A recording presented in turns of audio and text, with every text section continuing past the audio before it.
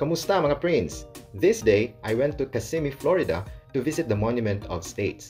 What is this Monument of States? Based on my research, when Pearl Harbor was attacked in 1941, Dr. Charles Bressler Pettis had an idea. Retired from practice, he embarked on a project for his hometown, Kissimmee, Florida, that would both honor the unity of the United States and bring tourists to Osceola County. Ambot kung sakto na ako pag-pronounce sa word. Basta kay mauna na. The result of his project is the Monument of States.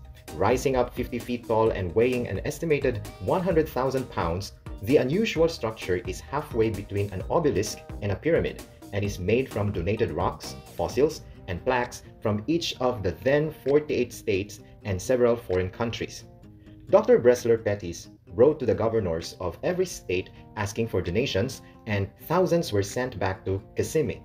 The project soon reached people around the world, and several countries joined in with their own contributions. So makita ninyo diha nga naay mga donated rocks and plaques from other countries. Even President Roosevelt sent a stone from his New York estate at Hyde Park. Local volunteers, including many seniors and retirees, gave time and materials to help build and paint the monument, and their names are etched on the nearby sidewalk. Rocks kept coming, and including from the later estates of Alaska and Hawaii, and were attached to surrounding walkways. One final contribution to this monument is some of the remains of Dr. Bressler Pettis that were sealed inside. It is sad lang mga Prince, kay wala na ang uban donated rocks and plaques sa monument. Obviously, it was vandalized by the people in the area or maybe from other tourists. On the 50th year anniversary sa Monument of States, naglubong silang time capsule to be opened on the year 2043. Tsada baya siya mga Prince kay colorful, then nabutang or natukod siya sa area nga tsada sad.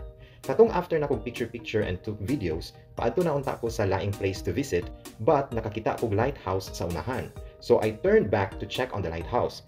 Ang abay di ay nga area kung aha ang Monument of States kay isa ka park on Lake Tohopeklega.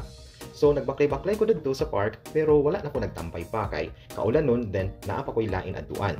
This is one of the places nga akong gusto balikan og visit sa Florida, mga Prince, kay tsada ang lugar. Pwede ka magpiknik-piknik dito sa park or pwede rasad ka magkaon sa nearby nga kananan dito para magmuni-muni sa imong mga utang or mga utang sa imong mga kailang nga wala pa nabayaran. So maura to mga Prince, chill lang palagi ha, hanggang sa muli!